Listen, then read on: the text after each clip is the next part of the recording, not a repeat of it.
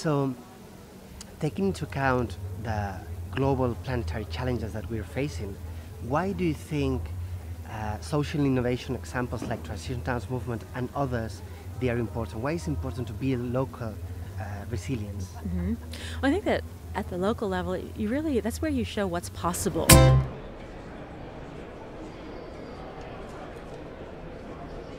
That's where you inspire people, you engage people, that you really, it is the testing grounds for transformations in action. And while you can have these very theoretical discussions of large-scale transformations, it's really where, by doing and by showing and by, and spreading and just as I was talking about how the individual and the collective is that one transition town, as you see, it spreads all over the place, and it's the ideas, they're not necessarily replicated exactly, but it takes up, and it creates almost like a fractal that can then be showing up all over the place. So it really is on the ground where we're it's starting with ourselves, our families, our communities, and then as we widen our circle of of influence, we see that it matters.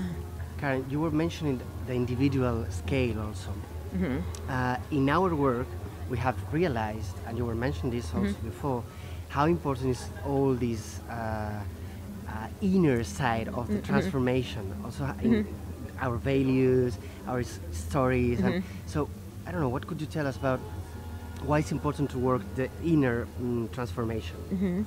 Well, I think transformation from the inside out, or adaptation from the inside out, is just as important as working out there in the world, and they are so related. And often it gets to how because the more you work on the inside, the more you can relate to a wider group of people.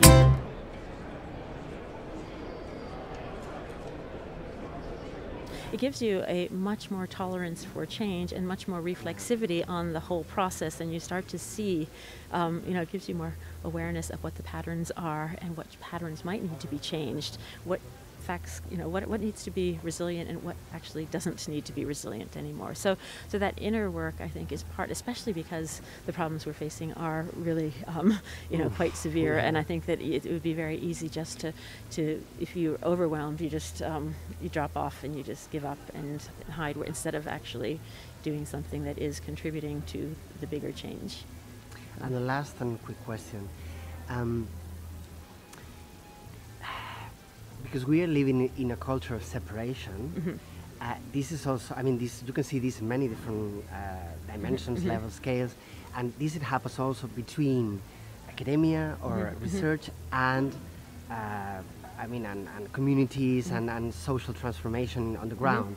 So how do you think we could build bridges and work together for the change we need in the planet? Yeah, that's what my current research is on. Adaptation connects. How do we connect? What's the role of art, travel, education, and coffee? Things like how do we connect on those levels? But I think that at that deeper level, that it goes into those paradigms. And one of my research projects is on quantum social change. Wow. How do we actually use quantum as a metaphor and as a methodology, and in terms of giving meaning to people in systems and things. And so I think it really is that change of perspective that will help people to connect more and more. And people are connecting. Well, that's perfect. Thank you so much, Carmen. Thank you.